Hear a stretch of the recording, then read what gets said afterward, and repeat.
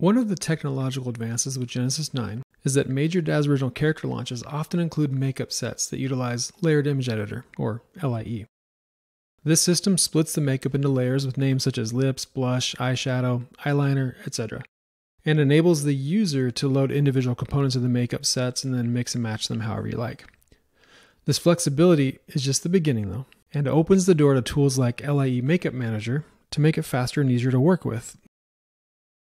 LIE Makeup Manager is a tool we built to make it faster and easier to modify settings on those makeup layers.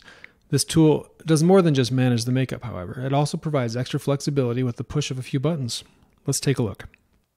All right, we have Victoria 9 loaded in, and let's go ahead and apply one of her entire face presets. So we can just start from there.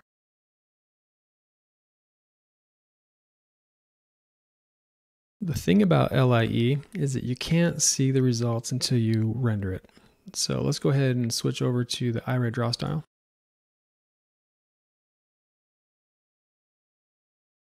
There we go. Now we have the makeup showing up, and let's launch the LIE Makeup Manager.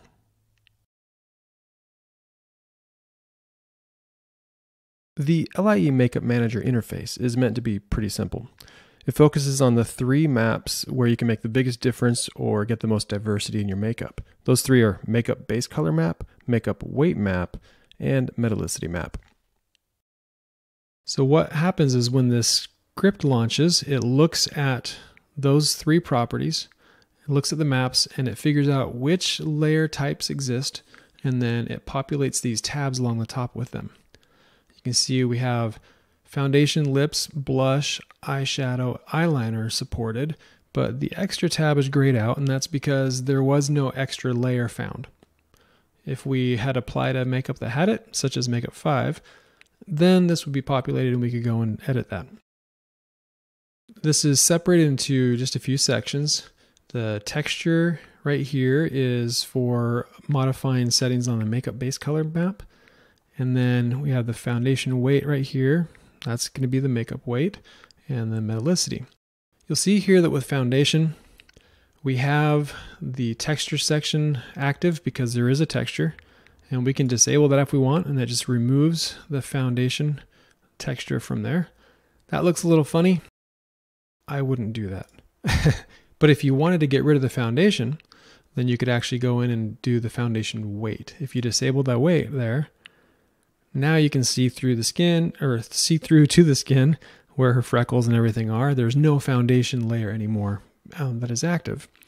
Now, if you don't want to go that extreme, of course, you can go and just leave it enabled, but maybe drop your transparency down. So this can be done with any of the other settings. If I go to eyeshadow, again, I can go in, I can control how opaque the eyeshadow is. And then you'll notice that on eyeshadow we have metallicity, so we can go ahead and let's crank it back up so we can see it. And then we have metallicity at 50%. Let's just go to 100 so we can really see what's going on. Okay, got a little more metallic. You can disable it or whatever. It's kind of cool to give you that control over the metallicity. Let's go back to, let's see, blush is a great one to play with right here. Okay, the blush is pretty subtle. What if I want to adjust the color of the blush? You can see that the blush color section is disabled, and it has a little create button. The reason it is disabled and has this create button is because layers in LIE, if they have a map assigned to them, they cannot have color adjustments done. So what we're doing is we're creating a new layer type. If you click this button, it'll create a layer called blush color, and it will grab the image from the makeup weight property and use that as a mask so that it is applying directly over where the blush is showing through. What's cool with this is then I can change the color, and it's going to apply just where the blush is already on. And then we can play with its opacity a little bit. And now we've been able to change the color just slightly. And we can disable that at any point, just to go back to the original. Now we also did the same approach with metallicity.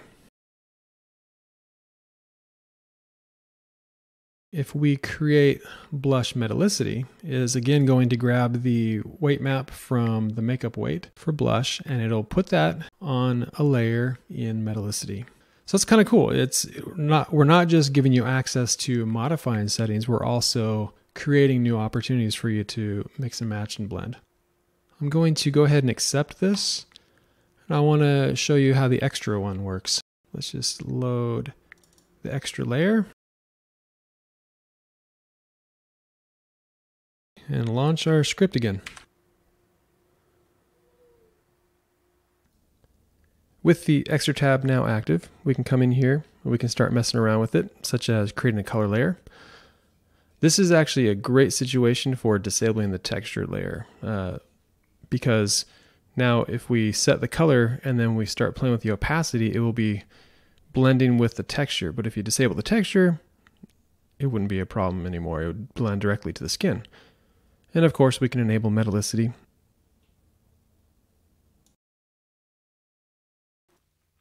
So there you have it. LIE Makeup Manager makes it quick and easy to work with Daz's LIE makeup system. Plus, we also introduce new features to add even more diversity and flexibility. We hope you enjoy.